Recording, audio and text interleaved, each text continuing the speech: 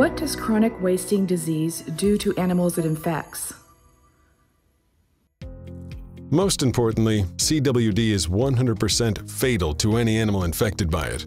But CWD is tricky in that, most of the time, animals with CWD show no visible outward symptoms of the disease for all but the last few weeks or months of the disease's cycle, a cycle that can take more than 2 years. So, unfortunately, most infected animals are virtually impossible to distinguish from healthy, non-infected animals.